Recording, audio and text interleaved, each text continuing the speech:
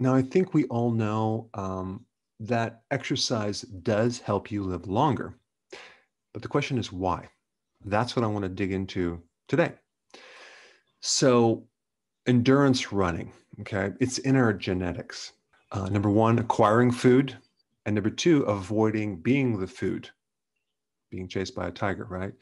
So it's in our genes, it's a survival mechanism. Our genes over time have adapted to anything increasing our survival. Okay, so when you exercise, all sorts of really cool things happen. Well, let's first look at the number one cause of death on this planet. It's cardiovascular disease. So anything done to improve cardiovascular health would extend your life. Now, there's a very interesting study, I'll put the link down below, that compared two things. People that did physical activity versus inactivity, okay? And they also looked at all-cause mortality. And they found that the group that did physical activity decreased their mortality by 30 to 40%, adding an additional 5 years to their life. So that's pretty cool. But why? Well, there's 5 reasons. Number one, when you exercise, you increase oxygen.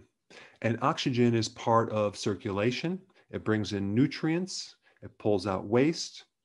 And we know that hypoxia, which is the lack of oxygen, creates necrosis, it creates death of nerve cells. And so the more oxygen, the better the tissues are going to survive. All right, number two, physical activity decreases inflammation.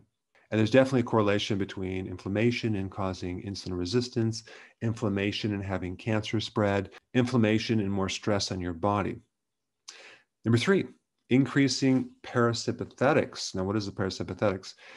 That's the opposing system to the flight or fight mechanism. It's a system that is active when you're trying to relax and you're trying to sleep and you're trying to digest. And so if you're weak in your parasympathetics, you're going to be weak in your recovery. So like even when your heart contracts, it contracts and relaxes, right? You have the contraction, which is the sympathetics, and then the relaxation is the parasympathetics. Even when you exercise and then you stop exercising, the parasympathetics kick in there and help calm you down, or help recover you, help you sleep. All right, number four, physical activity decreases insulin resistance. And we all know what that does. It increases insulin, and insulin resistance is behind probably the majority of major health problems on this planet. And number five, physical activity increases growth hormone. Growth hormone is activated by several things.